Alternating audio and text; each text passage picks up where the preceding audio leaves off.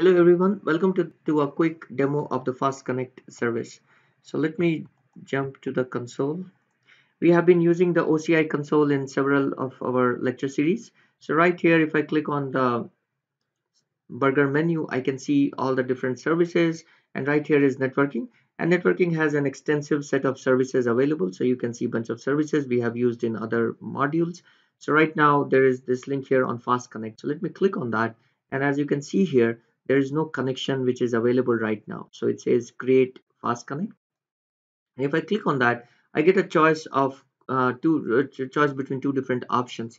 The first option is co-location with Oracle or using a third-party provider, and the second one is using an Oracle provider. So for the first one, basically it means that you are co-locating with Oracle in a fast connect location, or you're using a third-party provider, right? And if you click on that, you can see things like cross connect groups, cross connect link aggregation groups, etc., etc. If you are interested in more details on how this works, please check out our level 200 module where we cover this and also we go through show you this through a demo.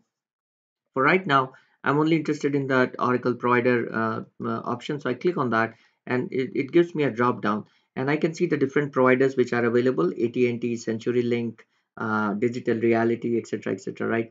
Even Microsoft Azure is here, so I could use Azure Express Route if I want to connect to Azure environment, and I can have a circuit running between Azure and Oracle Cloud Infrastructure. I'm going to pick Megaport here because I have a demo with them, and right now it's asking me for a name on my circuit. I'll say test is fine. I'm just trying to test out certain things, and then I get a choice between private virtual circuit and public virtual circuit. Private virtual circuit, as we saw on the slides, are advertised using RFC 1918 addresses, and of course you are reaching your VCN through a DRG, so it uses a DRG. In the case of public virtual circuit, you are using public IP addresses. For example, if you're using an object storage, and there is no DRG which is required.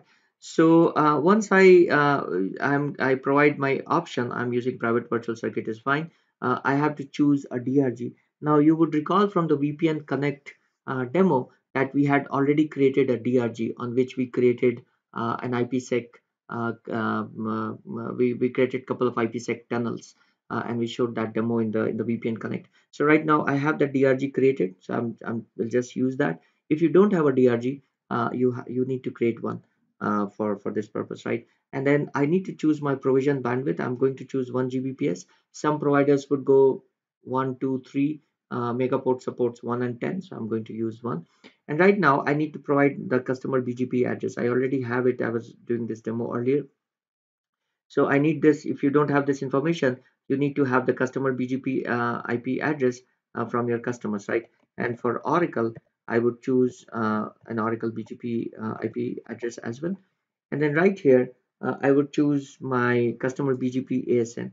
So this again, you would need this from your customers if you don't have one, right? So I provided the customer BGP IP, Oracle BGP IP, and then I have the customer BGP ASN, autonomous system number, right? So 64556, this is the one I have. So I click create, and now my virtual circuit is created from the OCI console. And you can see here, it gives me a message saying your connection is created in OCI.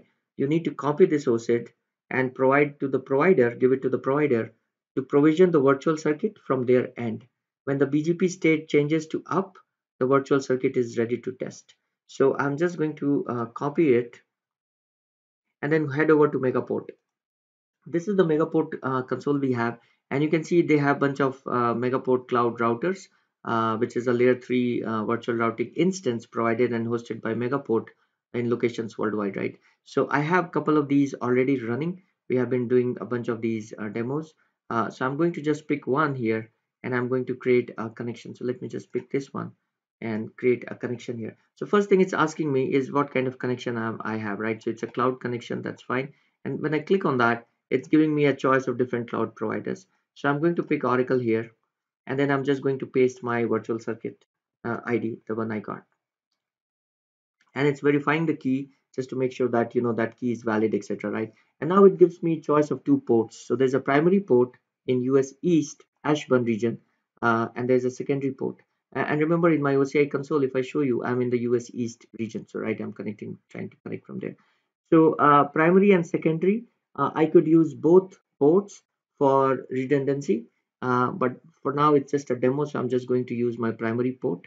So I say, Ashburn primary port is fine, and click next. And now it's asking me to provide a name for my connection and also give a speed. So looks like 100 Mbps is a demo environment. I have that available, so I'll just pick that 100 Mbps. And right now it's asking me to add my IP address here, right? So let me just provide the IP address I was using for the customer BGP IP /30, and I'll click add here. And right here you can see that it's giving me options for static routing or BGP routing. Because I'm going to use BGP routing, so I'm going to use this option, right? And peer IP in this case becomes my Oracle BGP IP address I have, 52. And then peer ASN is my Oracle ASN number, right? So I'll give 31898, and you can hover over these links and you can see the some of these values here, right? The BGP auth, I'm going to leave it blank. And then for my override MCR ASN, this is the same as the customer ASN number we had earlier, right? 64556. So I'll click add here, and then I'm going to click next and add this VXC virtual circuit, right? And as you can see here, this virtual circuit I need to order, and click order here. And now as I order this service, what Megaport is trying to do is to provision this virtual circuit on my behalf to my Oracle Cloud Infrastructure location I specified, right? US East Ashburn region. And now it's deploying, and this would take a few minutes. Typically takes anywhere from 5 minutes to 15 minutes, sometimes even shorter than that. And you can see here it's in the process of deploying.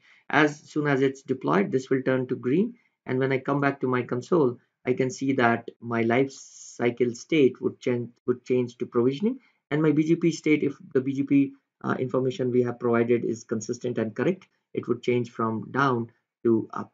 So let me just pause the video here. It's going to take a few minutes, and I'll come back and I'll show you these things working in action.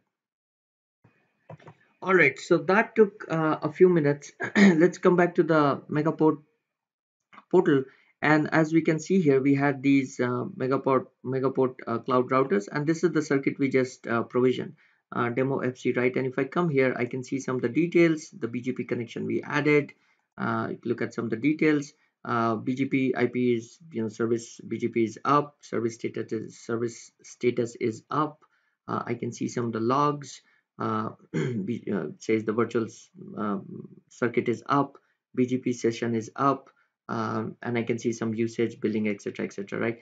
So if I go back to my Oracle Cloud Infrastructure console now, you can see that my life cycle state is provisioned and my BGP status is also up. It says BGP is currently down. It's probably happened because I was refreshing the page, and first the circuit gets provisioned, and then the BGP gets provisioned as well, right? The BGP status goes from down to up. So you can see here provisioned, my state is up, right? So my fast connect is now circuit is now up and running.